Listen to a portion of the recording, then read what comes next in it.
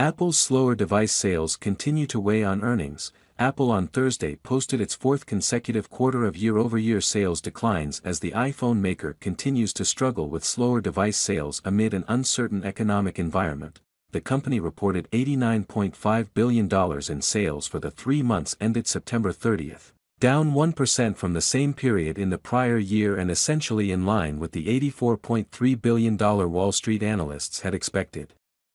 Despite the sales dip, Apple's net income from the quarter grew nearly 11% year-over-year to $22.96 billion, beating analysts' projections. Apple AAPL shares fell more than 1% in after-hours trading following the report.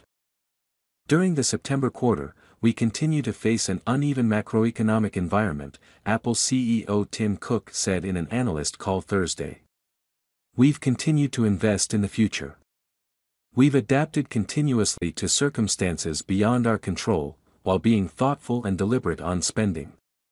Revenue from Apple's products segment dipped more than 5% year-over-year during the September quarter, driven in particular by declines in Mac and